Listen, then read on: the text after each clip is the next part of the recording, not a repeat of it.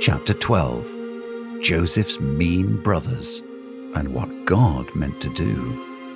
Genesis 37 and 50. We've heard a lot about Abraham, Isaac, and Jacob. But did you know that the longest story in Genesis, and one of the longest stories in the Bible, is actually about Jacob's son, Joseph? When Joseph was a teenager, Jacob made him a special robe. It wasn't a choir robe, there weren't many choirs yet, and it wasn't a bath robe, they didn't take many baths either. It was a robe of many colors. Jacob gave it to Joseph because Joseph was his most favorite son, which quickly made Joseph the least favorite brother. And to make matters worse, Joseph had a dream that one day his mom and dad and brothers would all bow down to him. Some dream, the brothers thought, more like a nightmare. So they ripped apart the fancy robe, threw Joseph in a pit, and sold him into slavery. Later, when Jacob asked his sons where Joseph was, the big brothers showed their father the robe and told a lie about Joseph being devoured by a wild animal.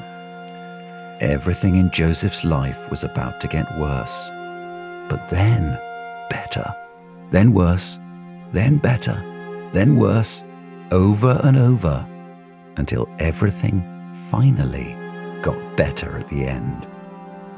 First, Joseph served as a slave for an important Egyptian official named Potiphar. That's worse.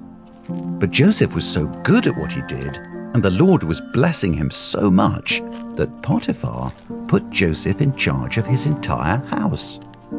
That's better. But then Potiphar's wife tried to kiss Joseph. And because he knew better than to kiss another man's wife, she lied about the whole thing and got Joseph thrown in prison. That's worse. But God was with Joseph and gave him the ability to interpret dreams for two other prisoners.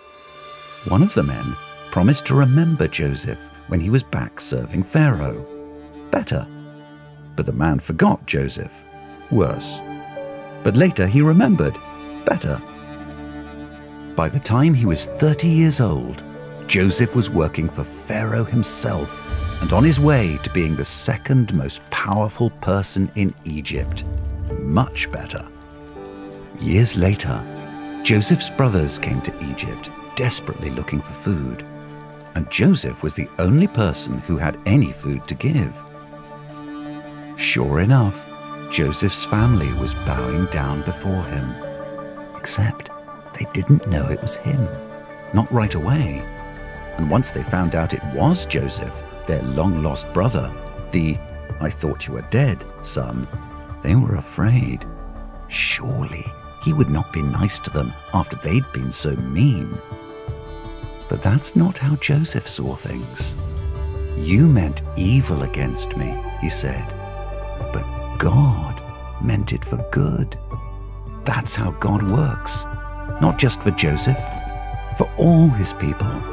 No matter how many pits or prisons we end up in, God is up to something better, much better.